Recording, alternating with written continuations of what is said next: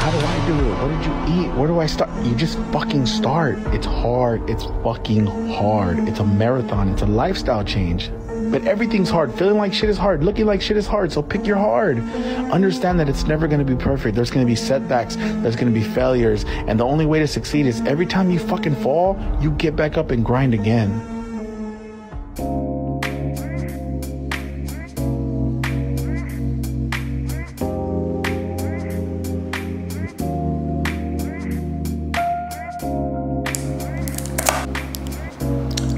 Hey guys, welcome back. My fitness journey has not always been a linear one. It was never just a straight path. It was very rocky. I used to be the laziest, no drive, no passion, no discipline, no structure having person ever. But I fell in love with fitness, and through that I was able to not only transform my body, but transform my mind as well. I never played any sports. I was not physically active. I actually hated every form of physical activity. And it wasn't until 2017 when I met one of my really good friends who literally dragged me to the gym. And honestly, I only went to the gym because I was bored. So I would just sit around and kind of watch him train as well. And he would always used to tell me if I got started with training, I would have an incredible physique, this, that. I was super skinny. Like I was weighing about 42, 43 kilograms. So I didn't think that fitness was for me. So I would always usually just kind of like push the idea of training away. It just started with me doing a few exercises. He would teach me how to do a squat, and that is kind of how I picked it up in the beginning. I remember I was 22, 23 years old. I was broke. I was still in uni. I was about to graduate. I was actually writing my thesis, and I was a broke student. I couldn't afford gym clothes. I could not afford gym shoes. I couldn't even afford a gym membership. Like, I had nothing. I started with zero. I did get to a point where I lost every bit of motivation that I had, and I actually stopped going to the gym months after I started in 2017. I was insanely depressed, and I actually lost all of the gains that I had made in the few months that I was training. And I remember going down to the lightest that I had ever been. I was weighing about 40 kilograms, and I used to be very, very skinny. I'm gonna put a picture up here or up here. And this was the lightest that I've ever weighed. I remember I was stressed from school. I was broke, like I said. So just the cost of me even going to the gym was like the cost of me eating twice a day. So I was like, I don't even know what the point of all of this is. So I just completely lost the motivation that I had to train, and I stopped being consistent. It wasn't until early 2018, because I stopped going to the gym for like 5 or 6 months, that I picked it back up again. I just graduated from uni, and I didn't have any structure or really anything to look forward to be honest. And that's when I decided that I was gonna go back to the gym, and I was gonna be consistent. I was going to take it super seriously. And one of the ways I told myself that I was gonna hold myself accountable was to create my social media account. So I was just posting my fitness journey, keeping myself accountable, posting my workouts online, and that is really how I got started with the social media aspects of fitness. Today I have an everyday wake up and workout routine for you guys. You can do this every morning before you leave the house. So let's get started. I was using my iPhone 6 and it had a broken camera, so the quality was so bad, but I was like, so what you're seeing now was just as a result of those years of consistency and those years of me just telling myself that I was going to stay disciplined, I was going to stay committed, I was going to show up regardless of how I felt. So I'm gonna talk about some of the things that have helped me achieve my physique. Something is flying around. So I'm gonna talk about some of the things that helped me achieve my physique and get to this point in my journey, and also give you tips. Again, this is my journey, this is my story, so everybody is different, but these are like just general tips and tricks and just kind of like general experiences that could apply to everyone. First things first, of course, was my training. Now, I cannot talk about transformation without mentioning genetics, and it plays a huge part in how your body is going to look naturally with or without exercise. However, I feel like a lot of people like to dismiss people's hard work as just their genetics. People see me all the time in my photos and they're like, oh, it's because I have good genetics. And to an extent, yes, I consider myself as someone who does have good genes. However, my genetics have never woken me up in the morning and went to the gym for me. My genetics have never meal prepped for me or kept me consistent.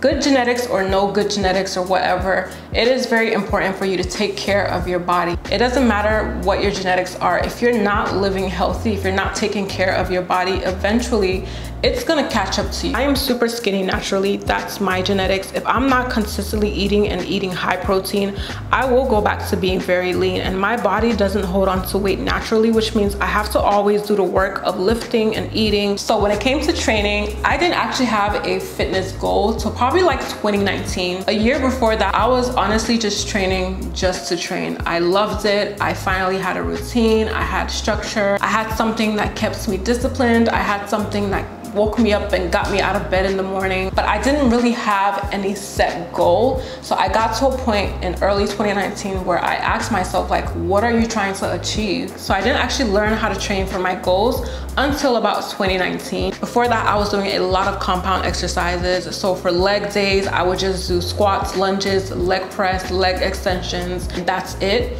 And I noticed that my thighs were growing, like my quads were developing, but my glutes weren't really developing the way that I wanted them to develop.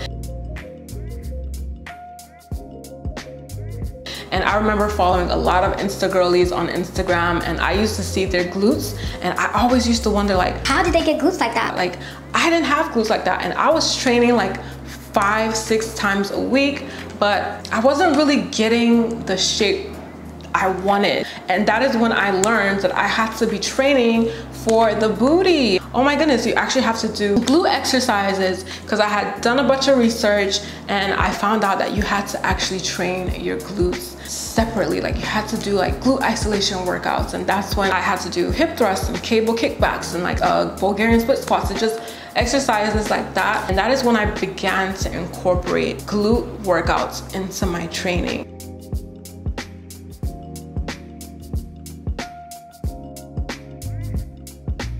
So small tweaks in my workout helped me so much, and I cut out a lot of the bullshit as well. I used to do so many exercises for my legs because I used to think that I needed like 20 different leg exercises just for my legs to grow, and I didn't actually notice the most growth until I cut my workouts down and focused only on like doing 46 exercises per muscle group. Another thing that helps me was keeping my workout routine very consistent and not switching up my workouts every week. A lot of people make this mistake as well. You feel bored of the workout, so you find some new workout trend. And honestly, what helps me, like I said so much, was just following the same exact training split consistently and progressing with that. There are variations of different exercises, but don't neglect your core foundational exercises. All the other fancy workouts are just accessories. And there are exercises that will always be more effective and efficient than others. Also, one of the mistakes that I made in the very beginning was overtraining. Like, I used to train 6 days a week, and I wasn't letting my body rest enough. I wasn't recovering from my workouts, and this is a mistake as well that most people make, overtraining their muscles. You have to allow your muscles to rest if you want it to grow. Once I cut down my training days to like 4 days a week, that's when I also started noticing the most growth, because I was actually allowing my muscles proper recovery. So that's a really big tip. If you're trying to build your body, you have to allow your muscle to rest. For example, if you did legs today, don't go back and do legs tomorrow. You have to allow your legs at least 24 to 48 hours for it to recover from that workout before you hit it again. So that is why it's always important to have training splits, so that you're actually splitting up each body part and you're not hitting the same muscle group right after you've trained it already. So that was a mistake that I made in the beginning. So do not overtrain. In the beginning, when I first started training, I didn't really quite understand how important nutrition was for my body goals and just how important nutrition was in general for your fitness. So I didn't understand how to eat. I didn't even know what to eat. So I had periods where I would eat everything, and then I also had periods where I wasn't even eating enough. So I'd end up eating like 1,200 calories a day. and then I wonder why I wasn't putting on any weight. I was putting the work in the gym. The fitness part, the training part actually surprisingly came easy for me, but the nutrition part was so hard. So if you're on a weight gain journey, you're trying to get slim thick, you need to be eating, okay? You cannot be eating once a day. You're putting all of that work in the gym, sis. If you don't have an appetite, you have to go find it, okay? You have to go find your appetite. You have to eat. Another key thing that really helps me with maintaining a smaller waistline, as well as maintaining the definition in my abs whilst I was still gaining, was not drinking my calories. So I cut out every form of sugary beverages. I stopped drinking Coke and juice, and I only drank water. And I still to this day don't drink any sodas or even alcohol. I've never really enjoyed alcohol, so I don't drink that either, except on like certain occasions. And this really helps me maintain a leaner waistline. Also, in the beginning, I wasn't eating enough protein.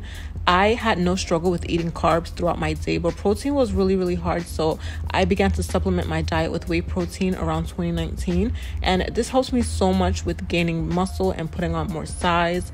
And I've used so many different brands of whey protein over the years. Currently, I am using this one from Prozis. You've seen it in probably all of my training videos. And it has 71 grams of protein. So this really helps me with just building and maintaining my lean muscle. Also, another big mistake that I was making, I used to dirty bulk. So dirty bulking is essentially eating everything. So you're eating a lot of unhealthy foods, and that's what you don't want, because when you eat everything, you're gonna put on a lot of body fat. And that is what you don't want, because you're trying to get slim thick. You want the small waist, but you also want the size and definition. You should be eating a lot of clean protein, more complex carbs as well. So you need to minimize and cut down as much as you can all of that processed junk foods and fatty foods and fried foods. That is not what you want. You want to be eating more wholesome foods, more foods that are going to help your body store less fat. And also, you need to be lifting weights, okay? So you eat the clean foods and then you lift weights to build the lean muscle that's going to allow your body to have that muscle definition so that you look toned and defined. So that is what you want, okay? So no dirty bulking. Let's stop dirty bulking today. If you watched to this point of the video and you need help with a training or nutrition plan, I do have fully detailed nutrition plans on my website, which includes a food shopping list, meal options for your breakfast, lunch, dinner, and your snack. Also, I do have workout programs as well. So whether you train from home or at the gym, I have programs dedicated to helping you achieve your fitness goals. Now, you do not need to be eating healthy 100% of the time. So just make sure that most times during your week, you are actually eating healthy.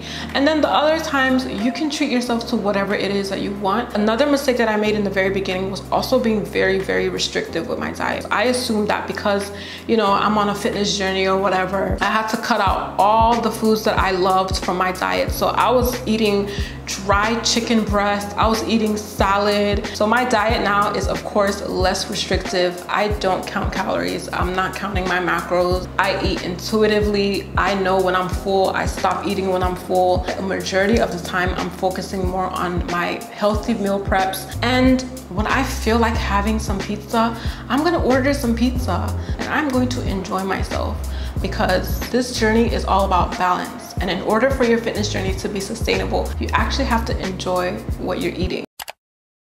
Now we've come to the topic of discipline and motivation. I was not motivated. I was disciplined.